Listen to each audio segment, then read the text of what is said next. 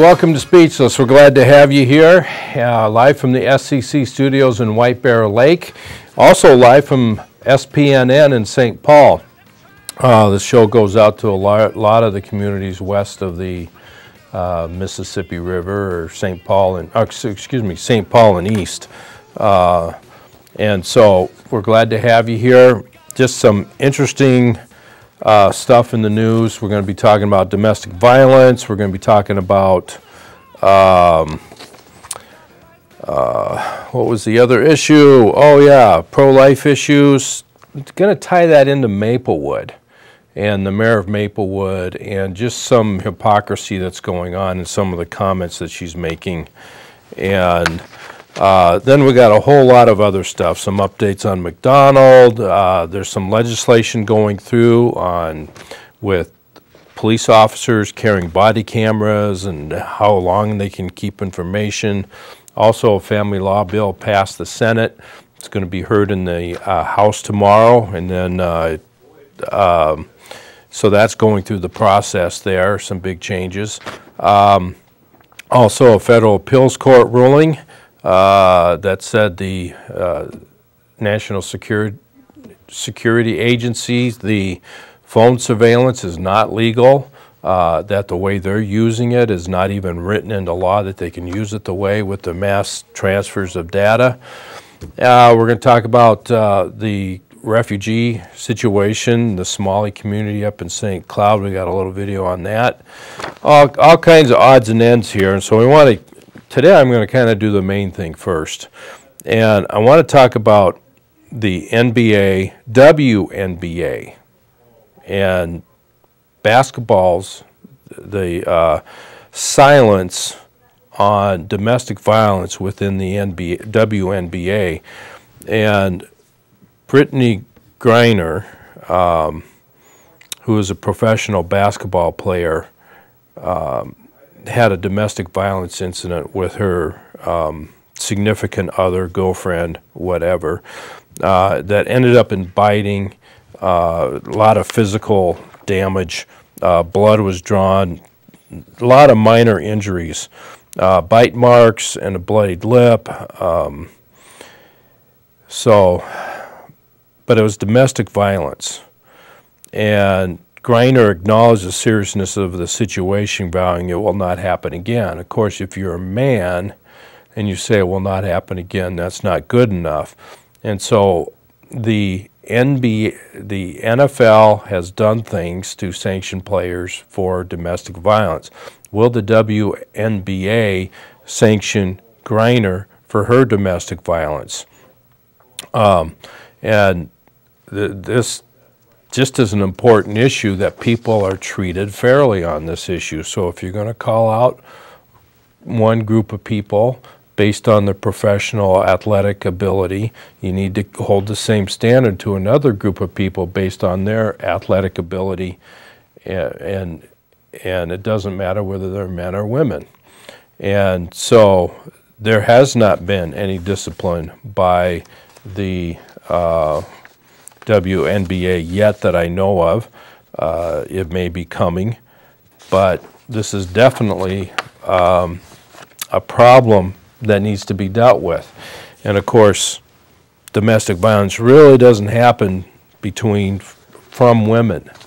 You know, that's kind of the perception that's out there, that, you know, Harriet Tubman Institution, the local Maplewood domestic violence shelter is starting to acknowledge that men get abused too, but they rarely acknowledge that women get abused by women, or that men are getting abused by men or other women. So they're starting to acknowledge that. They're going to have actually a discussion on that coming up here in September, and I'll get you information on that later. But I think there's changes coming on this issue, and it's being a lot more public. But domestic violence against women shouldn't happen, and women who commit it should be prosecuted like men are. Okay, and I mean, that's kind of a first step. Should some of these levels of domestic violence, should the criminal penalties be raised higher? You know, maybe, and I think some situations, yes. But I think the first thing is you got to get it to the level where women are charged just like men. And that would play a significant role in the decreasing of domestic violence right there. Because the studies show women initiate domestic violence half of the time, and being mutual initiations of domestic violence. And if it wouldn't happen, if it would be acknowledged that women commit domestic violence, that would go a long way to stopping domestic violence. All right, now I'm going to bring into the pro-life issues here, and I have some graphics in there. Good luck. Well, let's do this. And I didn't give you the numbers there, so you're going to have to guess. There's one purple one there that I want to bring up. Babies saved from abortion after giving parents a thumbs up in the ultrasound. It's right down there on the slides. Do you see it at all? There we go. So there's the baby's arms giving a thumbs up to the parents. The parents were given bad news about their child, and the baby's name is Chanel, and she was diagnosed with hypoplastic left heart syndrome, and they were considering aborting her, and the doctors recommended it because she would need to have some surgeries, and so only half her heart was beating in this still. But then while they were doing the ultrasound, there you see the baby gives this thumbs up, and the parents took it as, I want to live, you know, and so they did not abort the baby. And the baby came out with the heart problems. They did two heart surgeries. They put a stent in, and then let's go to the next graphic, and there's the baby. So the picture you saw prior was at 20 weeks, and this is now Chanel, who is, you know, a human, believe it or not.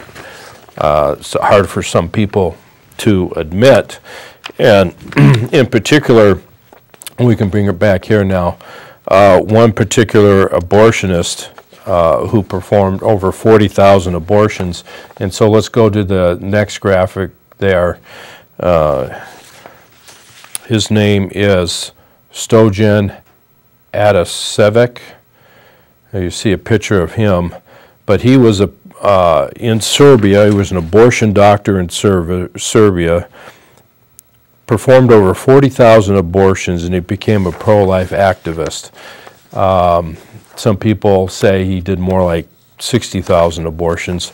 I don't know how they came up with those numbers, but now he's an active pro-life person, and he describes what happened to change his mind. And the first one is two issues came up to him. He had an unusual series of dreams, disturbing experience he had while doing abortions. Now, most of his abortions, he said, were prior, you know, within the first couple months, which typically means between 1 and 2 months of having the abortion. But as he describes the procedure that helped change his mind, I opened up the womb, tore the placenta, the birth waters flowed out, and I got to work on the inside with my abortion forceps.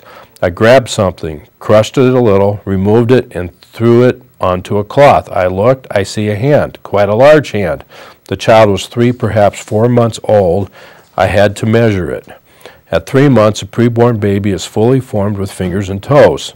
All the organs and body systems are present. The baby has fingerprints and breathes amniotic fluid in preparation for life outside the womb. Now, let's understand this.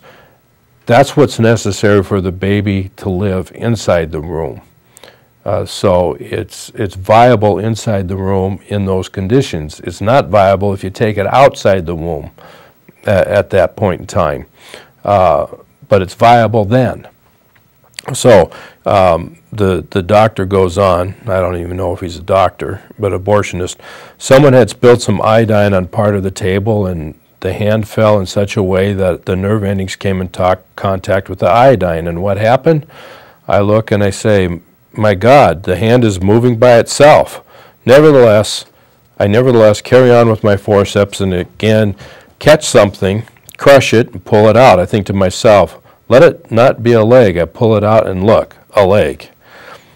I want to put the leg on the table carefully so that it isn't near the moving hand, and as my arm falls, I hear a bang behind my back. I jump, and automatically my grip on the forceps loosened. At this very moment, the leg completed a somersault and fell next to the hand. I look, both the hands and the legs are moving by themselves, and nevertheless, once again, direct my instrument into the womb and begin to crush everything inside. I think to myself that all I need to complete the picture is the heart. I continue to crush and crush and crush until I am sure that I have ground everything inside into a pulp, and once again pull out the forceps. As I pull out the mess, thinking it would be bone fragments, I lay it on the cloth. I look and I see a human heart contracting and expanding and beating. I thought I would go mad. I can see that the heartbeat is slowing ever more slowly and more slowly still until it finally stops completely. Nobody could have seen what I had seen with my own eyes, and the more convinced I was I had killed a human being.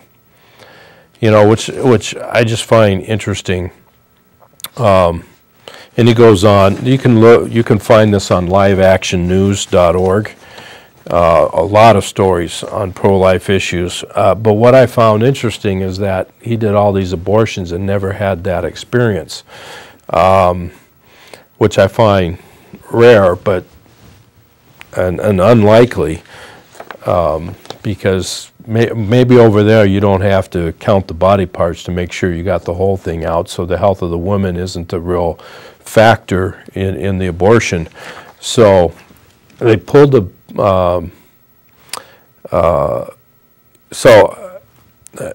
he changed his mind and now is pro-life and is one of the leaders in the pro-life movement. And I find it interesting that a lot of these abortion doctors, after they've done, you know, the 30,000, 40,000 abortions, some of them then become pro-life. I don't know if it's because they, you know, made all their money they needed to make and they're doing financially fine, so they feel they can leave, or they're serious about it. But the ones that I've seen that are public, putting their names out there and are at risk, they all know it's a baby. They all know that's a human life. But for some reason, this doctor didn't equate it with killing a human being until then. But everybody needs to know, and I think everybody knows, it is a human. Although a lot of women don't, because they've been bought this lie and told this lie. And when these parents who saw the ultrasound of their baby, that it was a human, then decided not to abort, even with the medical problems. So interesting news. Well, how does that tie into Maplewood? And we're going to go to, don't do number 1, Dallas, in the order. Do number 2 in the order. We're going to do 2, 3, and then 1. But it's just interesting. Here, we're not going to see Mark Bradley give a presentation to the City Council. We're not going to play his comments, although good. The point I want to make is what's going on in Maplewood, and Mark Bradley made some comments about the city drinking the Kool-Aid, just giving everything away, and this in particular with the development in the Gladstone area, just giving money away, charging the taxpayers and giving it to other people, and where there's nobody has any stake in this. And just people are getting benefits for moving in there. They're getting reduced rents. And nobody has a stake in this. On the back end, people have. The person's doing the development, but they're not putting any money into it. But it's costing you as a taxpayer a lot of money, and you get no benefit. Only a select group of people are getting a benefit for this. And when there's plenty of places to live, we have a housing overstock, and now we're going to take money from people, raise their property taxes in order to pay for this. It's not a low income, it's a low income housing unit from my understanding. It's not Section 8, but low-income housing. And so he makes his comment, and what's happening in Visitor's presentation, he talks about drinking the Kool-Aid, okay? And that's a euphemism for you bought the story, and you bought it hook, line, and sinker. You're not questioning it, and it's going to end up costing people, okay? And it's used in a variety of situations. It doesn't mean people are going to die, but of course, in this situation, in Jim Jones and them drinking the Kool-Aid, people did die, absolutely. All right, so what's also happening as after Visitor's presentations, now the Maplewood Council or the mayor is kind of giving a mayor speech about what people commented on, and people don't have a chance to comment back. So it makes it look like there's a dialogue going on. Instead of listening to the comments and then going on to your next section, the mayor has to respond in her mind. Somebody's telling her to respond to these comments, and without the person being talked about being able to respond. And it's outrageous. She should just be quiet and leave it alone, or wait till her council presentations at the end of the thing. So understand, you only get 3 minutes to speak, sometimes 2 minutes to speak. And so let's listen to what the mayor had to say. And notice how she gets angry about drinking the Kool-Aid business, and it costs lives. Let's listen to this. We are not jacking up the taxes, Mr. Bradley. We are increasing the tax base. We are not working. This is not welfare. This is for working people, as Councilmember Juneman talked about. We're going to be talking back and forth. And we're not talking back and forth. Well, and I guess I do have a right to speak it. The other thing was, I think that's just absurd when you talk about absurdity, is when you talk about Kool-Aid, and that Kool-Aid that you talk about killed people. You know that, right? We didn't drink the Kool-Aid. We're doing this part of Maplewood right now, because that's okay, Chief Schnell, what do we do here? What do we do? Some help. All right, with that, let's go on to the next item. Is there a motion? I'll make a motion to approve this conditional use lot, the issues. All right, there's Chief Snell. Is my mic up? Yeah, there's Chief, no, keep the video going. There's Chief Snell talking to Mark Bradley. And then eventually here you're going to see Chief Snell escort Mark Bradley out of the meeting. And which is just a terrible thing to do. All she has to do is go to him and say, hey, you know what, it's not your turn to talk. If you talk again, we'll remove you. Instead, he got removed right away and couldn't come back into the meeting. So here's the thing. And here's how I tie it into the abortion thing. Drinking the Kool-Aid, okay, the euphemism, and Mayor Slawik getting really angry at Mark Bradley and saying people died drinking the Kool-Aid and nobody's dying here. That was her reference. And the problem is Mayor Slawik is pro-choice, pro-killing babies left and right. I mean, she's drunk the Kool-Aid on the abortion issue, and she could care less whether people die or not. She could care less, because the choice of a woman, and that gets into the abuse situation, is more important than anything else. The woman's right to choose is more important than domestic violence. It's more important against women and women committing domestic violence and women killing their babies. She's drunk the Kool-Aid, and she is killing people and promoting the killing of people with her views there. Now,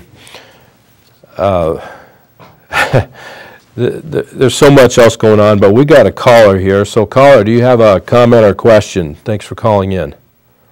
Tim Kinley, thanks for this show.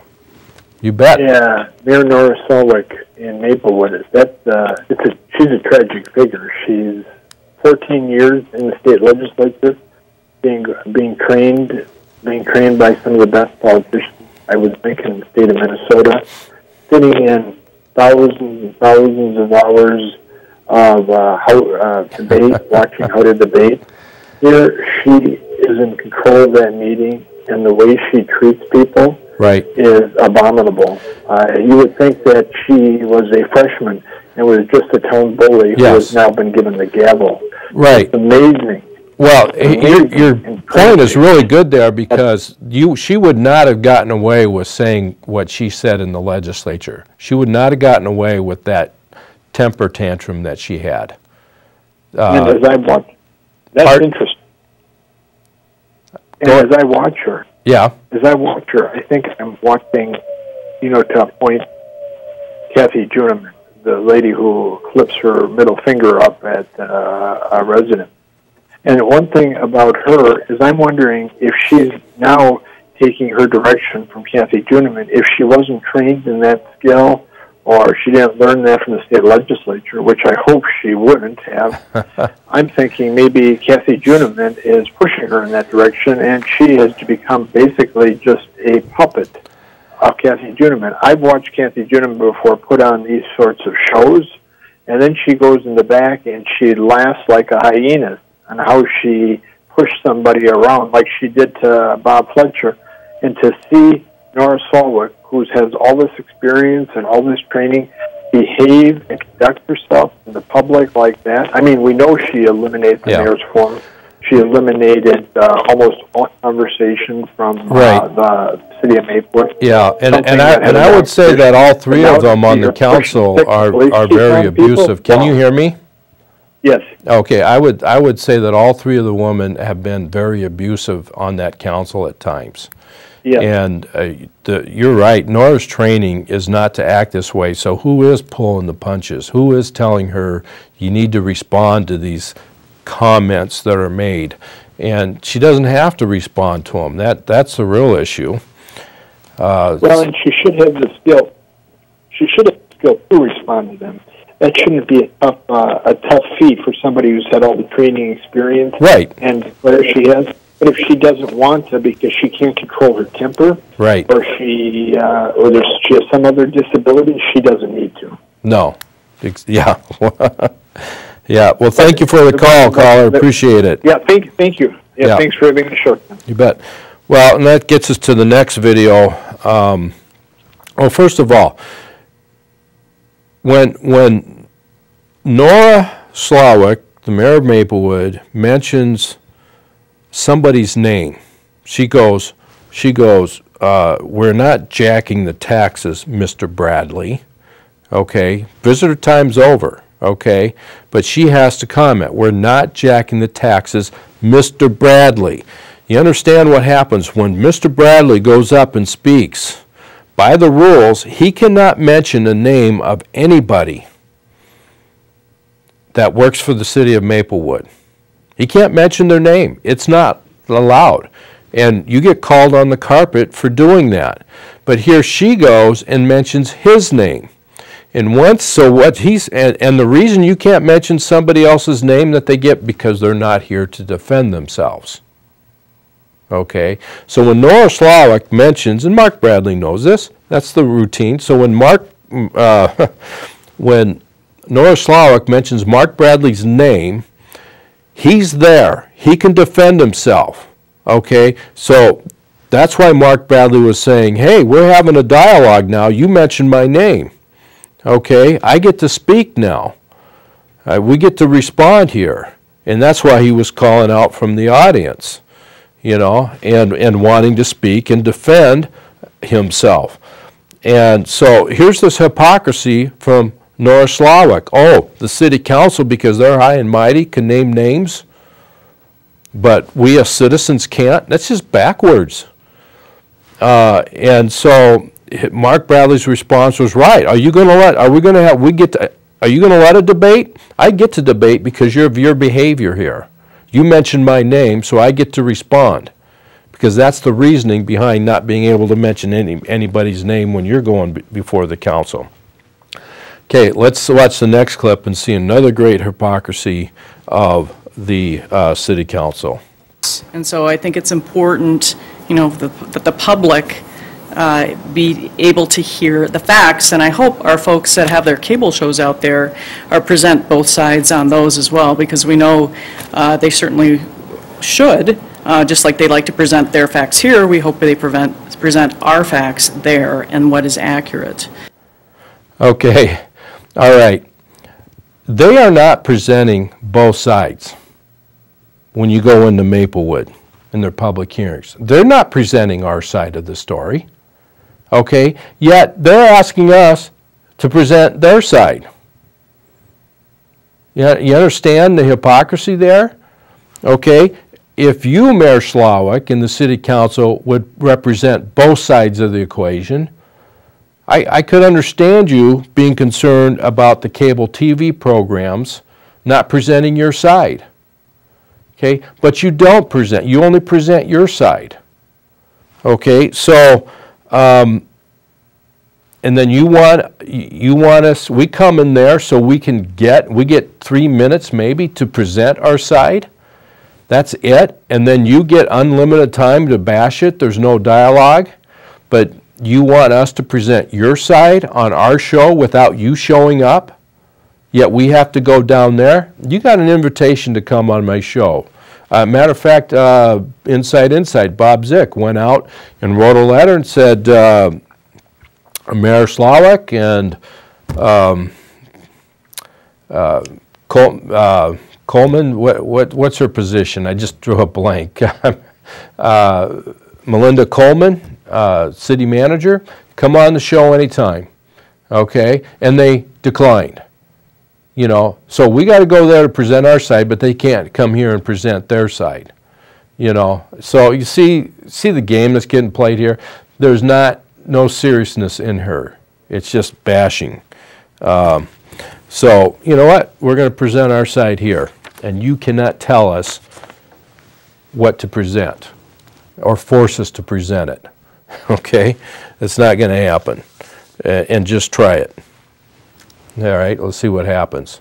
But I gave you an invitation, Melinda and Nora, come on the show and let's talk. Sometimes just wondering why I leave out titles of names of people is because these are people. They're just flesh and blood. And the purpose of the title is to represent a position, but at times I want people to know that all they are is flesh and blood, okay? And even though it's a representative government, they still are restricted severely in what they can do to you, which leads us to a hearing that took place today in the Senate on body cameras that passed. And the House has a different version, but a lot of good debate on that. And the big concern was our civil rights being eroded. And next week, I hope to have some clips from Roger Chamberlain and what he talked about. This what passed in the Senate was the police officers will get these body cameras, and any information collected is reserved for 90 days, and it's a rolling 90 days. And that information, if there is then an incident, a report incident of a crime or whatever, then that can be information can be saved longer than the 90 days. But many in the House bill is arguing that no, it shouldn't be saved at all. I think the House is coming out with a 10-day issue, and there's a whole bunch of privacy issues with the body camera. I am not object to having the police officer have a body camera, but it can only be used and in a situation during arrest or having a crime take place. If nothing has happened, that information has to be destroyed. And you know, people are looking now with all kinds of data being collected on them from cell phones over a 2-week period. Some 1,400 hits or 3,800 hits from the cell phone as to where a person is located, and so the loss of this privacy is a huge issue that is taking place.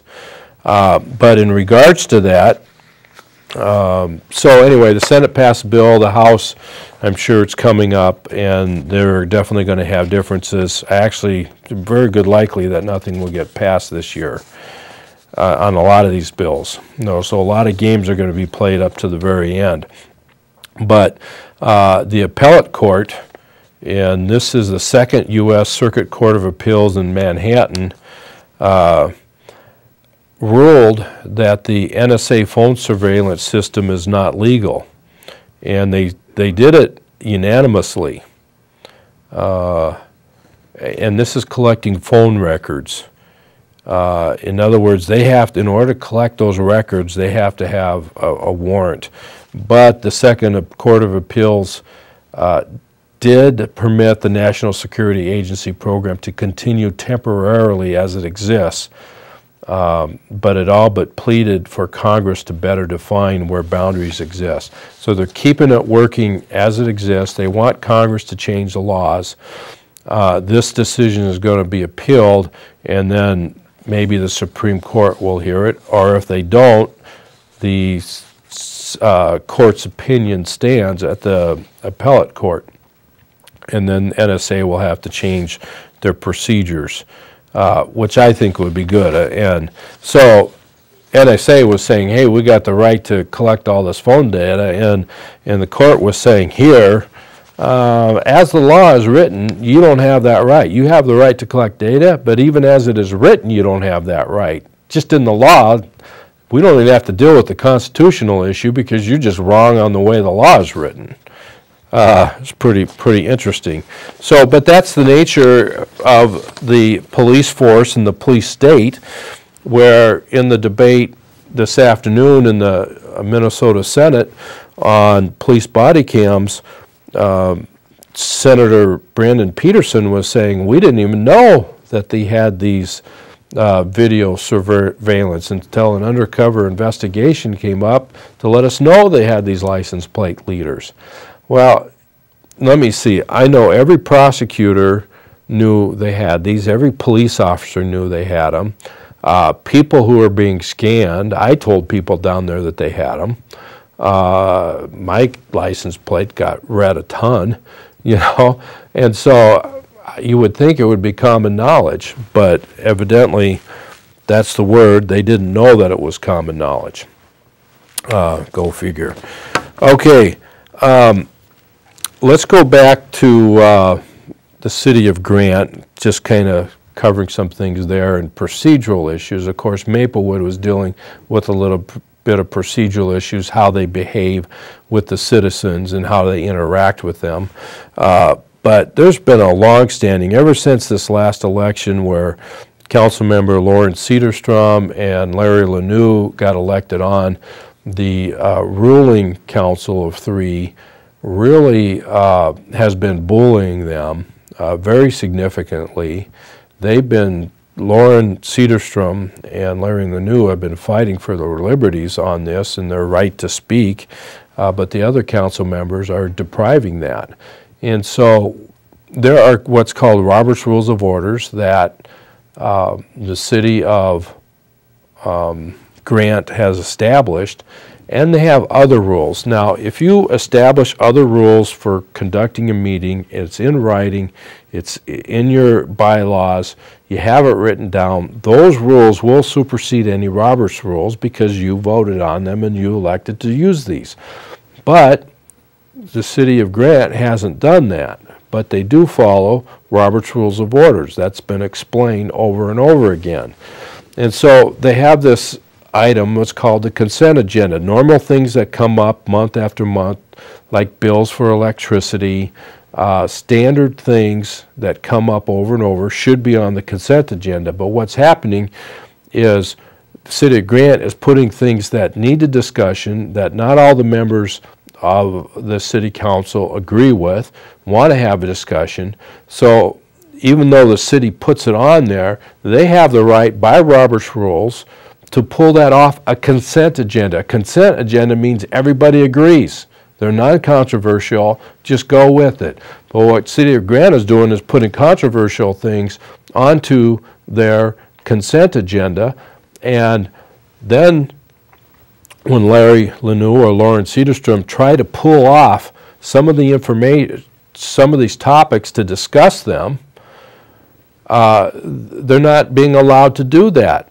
The mayor, Tom Carr, is the dictator, as he's referred to by many people in the community, is being told, is telling them, no, you have to have a second on your motion.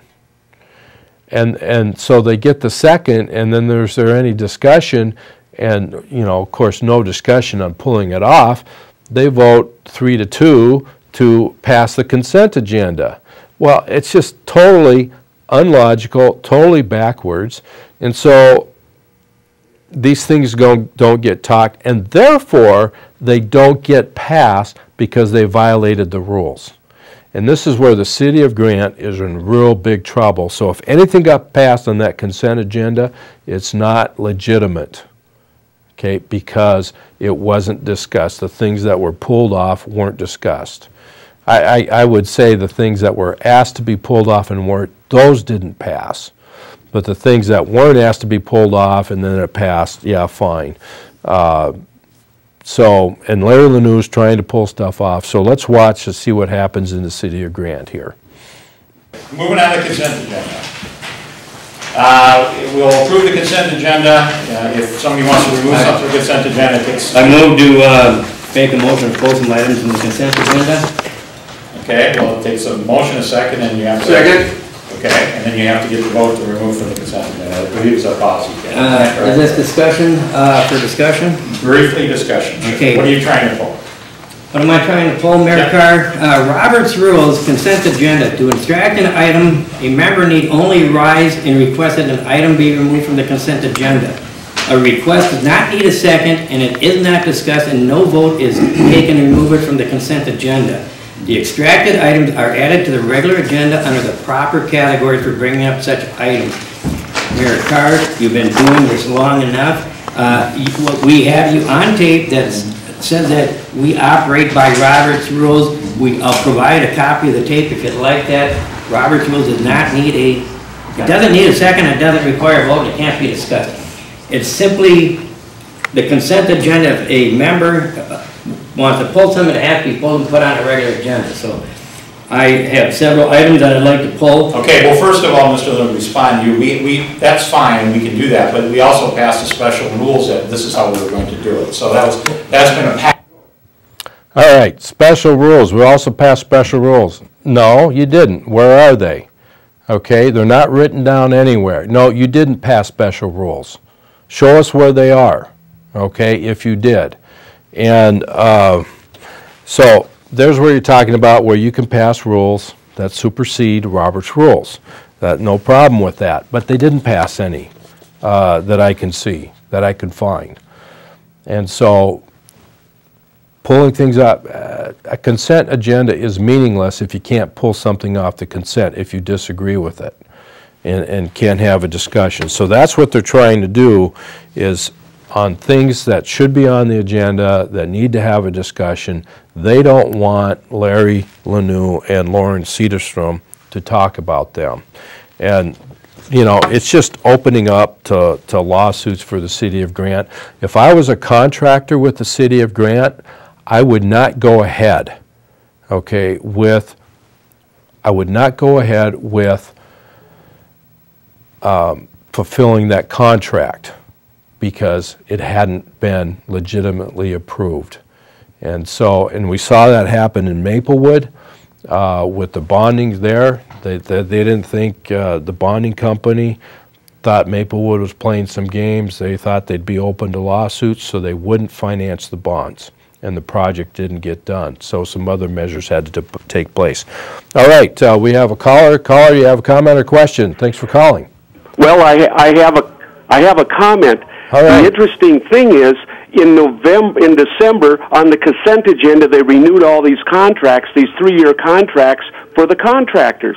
Right. Okay, last night, over the objection of Larry and myself, they made KEJ Enterprises the road commissioner and complete supervisor, negating all the contractors for trimming of trees, mowing the ditches, road grading. So now all those people that went out and bought equipment are going to have to beg. Instead of making the $60 an hour, they're going to have to beg to get $40 after they've went out and bought all this stuff. Now, is this was this on the consent agenda? No, this was on the regular agenda. Okay, on the regular agenda. But let me back up. When they censured Larry Lanou, it was not on the agenda. No one knew about it except the attorney and Tom Carr and maybe Jeff Huber. Right.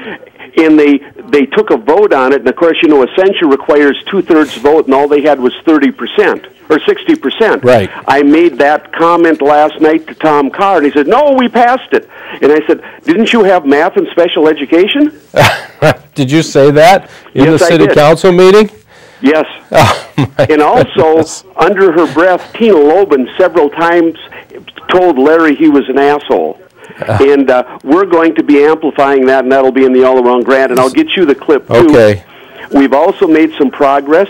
I put a proposal to fix Keats Avenue, to do the patching and a 2-inch overlay and have the city pick up the tab, because what's wrong with, they don't have a road policy. They say everybody on the road has to pay for it. Well, what's erroneous about that, it's a feeder road. It goes into Indian Hills. It has 60 residences.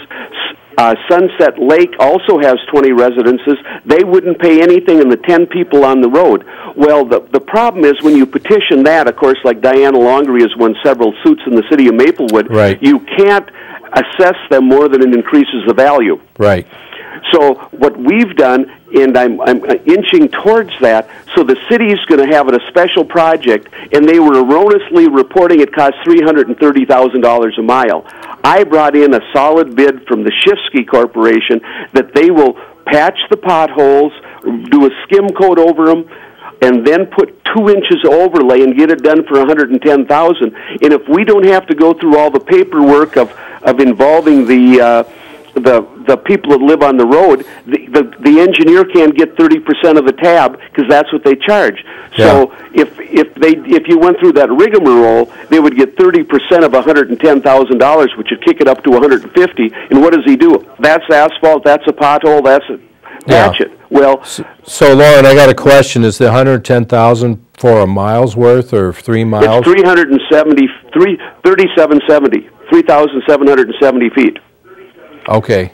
Now, there's 3 levels of that. There's the light patch and the 2-inch overlay. For $154,000, they can grade and reclaim the asphalt, recycle it, and then put a 4-inch overlay. But then that's more money, and if you go to the residences for a 60/40, then you're going to add another 30% to that, which puts us up to $200,000. Right. So I feel that I may be able to get this pushed through to fix a main feeder. The other main feeder is Joliet, which is 8,700 feet long, and we're trying to get a change in road policy.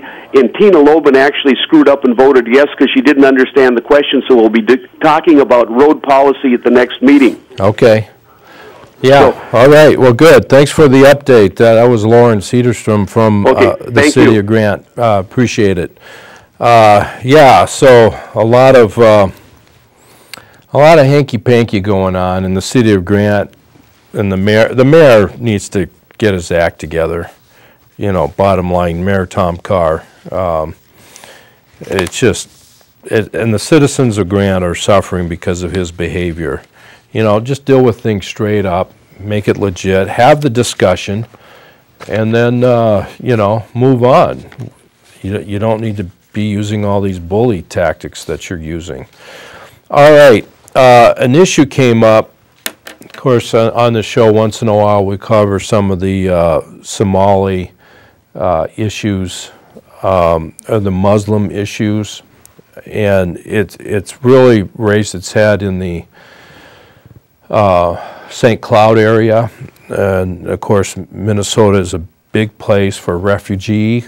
I'm not against refugees, but the one basic philosophy a person should have is you don't provide refugee status for your enemies. You know, the people that want to destroy you, you don't bring them into your community or into your culture, because they are there to change your culture and to destroy your community. And that's a real big problem that we have with Muslim Islamists, and there is no difference, refugees and the community coming in. And so St. Cloud has raised his head, and this is, I want to show a video from Ann Corcoran, who describes what's going on, and this is from the Center for Security Policy. So we got it on the computer here, so you're all set to go. So let's hear what she has to say about it, and then we'll have some discussion afterwards.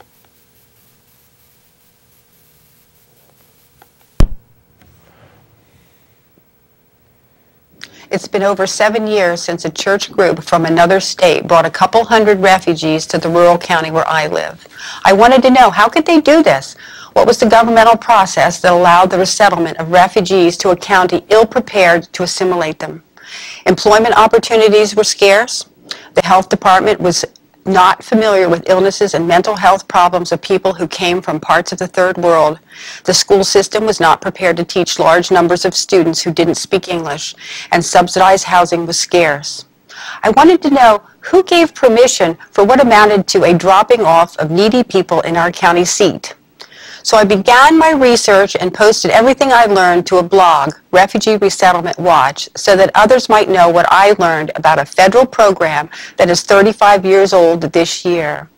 In summary, I discovered that the United Nations High Commissioner for Refugees was choosing most of our refugees. It's under the influence of a powerful Muslim supremacist group called the Organization of Islamic Cooperation. Not surprisingly, a large number of U.S.-bound refugees are coming from countries with large numbers of people who hate us, including Somalia, Afghanistan, Iraq, and soon from Syria, just to name a few. The U.S. State Department then distributes the refugees to 9 major federal contractors, 6 of which are so-called religious charities, but all are largely funded from the U.S. Treasury. They're not passing the plate on Sundays for the $1 billion price tag for the resettlement. And that figure does not include the extensive welfare benefits refugees receive. The refugees are then sent to over 190 cities and towns in the U.S. where the 9 major contractors support 350 subcontractors. The refugees receive help from the subcontractor for up to 6 months, and the subcontractor then submits paperwork to admit the relatives of the first group. As the years have passed, I've become increasingly alarmed by the percentage of problematic Muslim refugees admitted and distributed around the U.S. through this program. By the way, the Refugee Resettlement Program is not the only one used for legally admitting Muslims, but it is one of the most important. Many are forming cities within cities. Perhaps you know one where you live, where mosques are being built to consolidate, train, and promote a growing American Muslim population and its Islamic supremacist doctrine called Sharia. This process of Muslim colonization is called the Hijra. Muhammad told his followers to migrate and spread Islam in order to dominate all the lands of the world. He said they were obliged to do so, and that's exactly what they are doing now with the help and support of the UN, the U.S. State Department, and the Christian and Jewish groups assigned to seed them throughout the country. Your tax dollars pay for it all. I've written this little book, Refugee Resettlement and the Hijra to America, so that you will know what is happening to us and what we can do about it. We only need to look to a troubled Europe to see the path ahead for America if we can't stop this migration, and stop it soon. There's no reason on earth that we should have brought over 100,000 Somalis and another 100,000 Iraqi Muslims to America. Soon we will be resettling Syrian Muslims in large numbers. The UN at the moment has over 10,000 in a pipeline destined for our towns. The FBI told Congress recently that they cannot be properly screened. If you don't help counter the Hijra, we are, in my opinion, doomed. Over time, this migration will be more devastating to your children and grandchildren and to our country than any terrorist attack could ever be. Learn more at Refugee Resettlement Watch and SecureFreedom.org. Yeah, pretty sober warning there, and in a lot of regards too late. But this whole concept of the United States giving over their authority to a United Nations Council. Oops, sorry here. Got to turn that off. All right. Giving their authority over to the United Nations and having the United Nations decide what refugees come into our country is a huge, huge problem. It should not be the United Nations doing that. the United States can work in cooperation with that, but we have to have the final say, the final authority. And when we're going out and we are giving the Organization of Islamic Conference on refugees, I mean, they are the ones deciding who comes in. I mean, who's going to win in that deal? Are we going to win? No. But the amazing thing is the churches that are tied into this, that are receiving federal money, millions of dollars, and of course nationwide $1 billion, the churches get money to place these refugees, and then the payments and the county's got to pay for a lot of it, but some of that comes from federal money. But you as a taxpayer end up paying for this, and you have people coming in who don't have your values of not only your religious values, but your governmental process values, or the values of the Constitution of the United States. We're bringing in people who have one purpose, and that's to establish a religious state. And a religious oligarchy, I wouldn't call it but a theocracy. They want their God to be the ruler, and they're going to establish Sharia law. And so that's why they are pushing, especially in Michigan. You've seen the effects of it strongly there, where they have groups, and if you're rallies and events, and if you come in and you're not a Muslim, they'll attack you. Or if you come in, a public event, if you come in and want to have a conversation, they'll kick you out of the event. So there's no open dialogue here. This hijra is about taking over all the countries of the world. That's their philosophy. Take it over, and you do it by killing people who don't convert. It doesn't change if you're live in Somalia and now you live in the United States. Under their religious belief, it's the same thing. They will have the same goal. Now they're here. Now they can do it here. I mean, wow, watch out, people. It's a big problem, because you won't have your religious liberties anymore. And what's really interesting, today is the National Day of Prayer. And prayer meetings were held all across the country, in some churches, not many, because they, whatever, they're too busy to pray for their country. Some churches won't even pray for their country, even though the Bible specifically commands them to, and to pray for those in authority over them, that it may go well with them. Yet they refuse to do that. It's amazing. So these churches, these groups, they're loosely associated, but they are very progressive groups. And some may say that they're not really churches, but they are, because they have their 501c3, and they're doing the social justice thing, and they call it social justice. One group, with the loose association, would be the Isaiah group, which is trying to put socialism into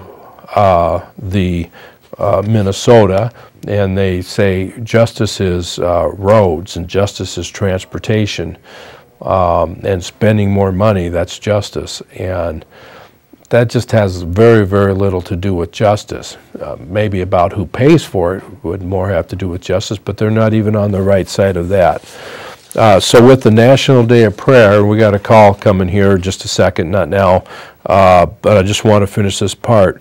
What we got coming on the National Day of Prayer is Pastor Saeed, who is in prison in Iran, is calling for America to have, to pray for America's repentance. And that's amazing. But we won't have pastors here that will do it. But here's an imprisoned pastor in Iran asking for America to repent. And he needs help. He needs prayer. So we got a call. Caller, you have a comment or question? I do. that I know you've already moved beyond this, but you had been talking earlier about the mayor of Maplewood, Slawik, about how she complained that she didn't get to put out the other side of the story on the different shows that are produced that cover government. Well, this is Bob Zick, by the way, and I specifically gave her a personal invitation, her and the city manager, Melinda Coleman, to come on the show and put out what they felt was their version of the truth. Right. And of course, neither one of them accepted. Right. And I did mention that. She has no complaint. Absolutely. This is just all phony baloney.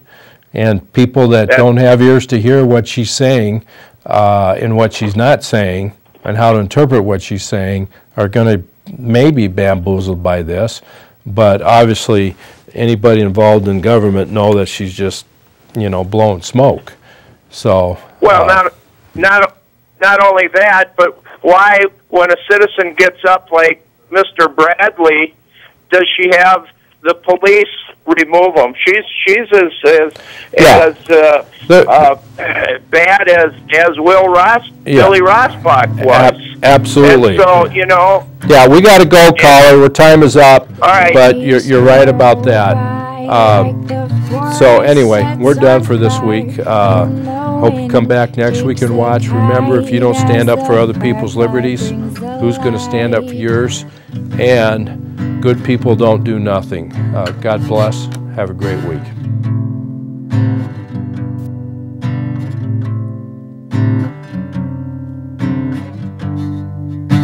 You said to me that you wouldn't leave, but now I see that you're long gone.